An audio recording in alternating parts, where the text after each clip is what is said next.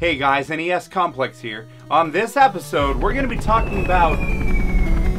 I'm going to be talking about Heavy Barrel!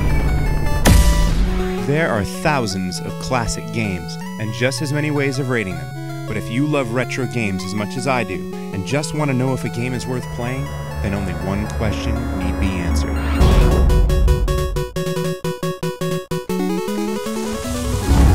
Data East's Heavy Barrel was released in the arcades in 1987. By 1990, it had collected enough quarters and earned enough respect to be ported to the Nintendo Entertainment System. But how is it? And more importantly, is it fun? Heavy Barrel, the ultimate weapon that will blow you away. So says the back of the box. The impossible and unthinkable has happened. Terrorists have seized the underground control complex of a nuclear missile site. It's up to you to infiltrate the installation and eliminate the leader of the terrorists' army. Right. It's basically every 80s action cliché, but it's pretty compelling and it makes me want to play it. Except this sentence. Powerful tanks, treacherous waterways, and the bridges are all part of enemy territory now? It makes it seem like the tanks are territory, and I mean there probably should be a comma here, and I'm not sure about the word "the" before bridges, but yeah, I think I kind of digress here. Heavy Barrel plays as a typical run and gun, but it has just enough uniqueness to set it apart. You play as this guy, and player 2 is this guy. You move and aim Nameless Red Guy with the D-pad, and he's an agile sucker considering he has no knee joints. The A button fires your primary weapon, while B uses secondary ones like grenades. It's kinda clunky at first, but you get used to it pretty quickly. So what sets this run and gun apart from every other? Well, when you kill red terrorists, they drop thermometers? Actually, they're supposed to be keys. And keys let you open the lockers, randomly scattered all over the place. You know, just like in real-world nuclear missile control complexes. Lockers contain weapons, ammo, and most importantly, pieces of Heavy Barrel. The weapons, like grenades, super grenades, smoke bombs, the mace, the star shield, the laser gun, the spread-shotting pellet gun, and the flamethrower, are fun enough. But it's all about the titular Heavy Barrel. Yeah! Apparently, before the terrorists took over the installation, a clever technician dismantled Heavy Barrel and hid the 6 pieces in random storage lockers. I'm sure he was smugly satisfied that the terrorists would never figure that out. The terrorists will never figure that out. Finding keys and opening the correct lockers assembles Heavy Barrel and gives you 99 seconds of carnage. In terms of difficulty, Heavy Barrel is inconsistent. Some parts are laughably easy.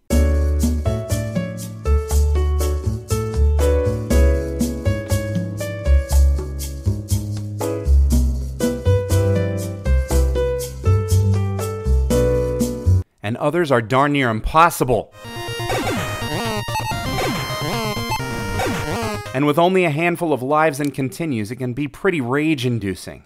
On the bright side, it's pretty short, so once you get the patterns down, you can beat it in about half an hour. There are 6 levels, or perimeters, and the booklet flat out tells you the second perimeter won't be any fun. They have cool names like the Quarry, the Maze, and the Abyss. But in reality, they all kind of blend together.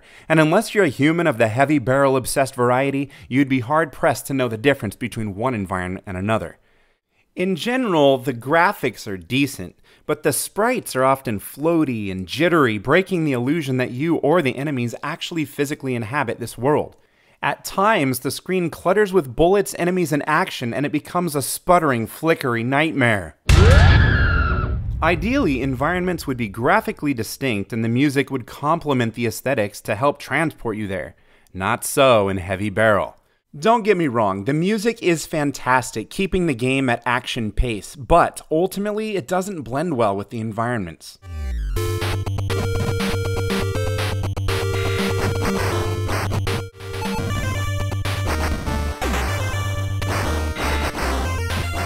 In fact, I listened to each level over and over trying to decide if they were actually different tracks.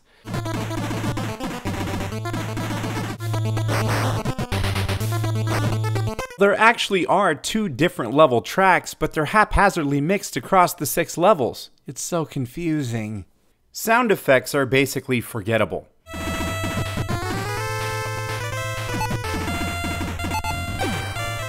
And with anticlimactic boss explosions, it seems developers forgot them too.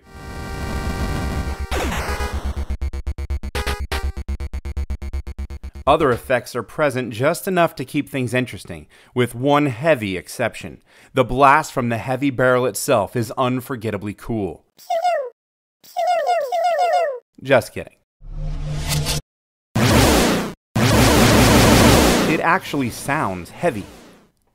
Like a heavy barrel. Perhaps the best aspect of Heavy Barrel is playing together. Stealing keys and power-ups, helping each other out, splitting the kill load by taking and defending half the screen, and of course, the smack talk. You suck, Blue. Yeah, nice mustache, Ron Swanson.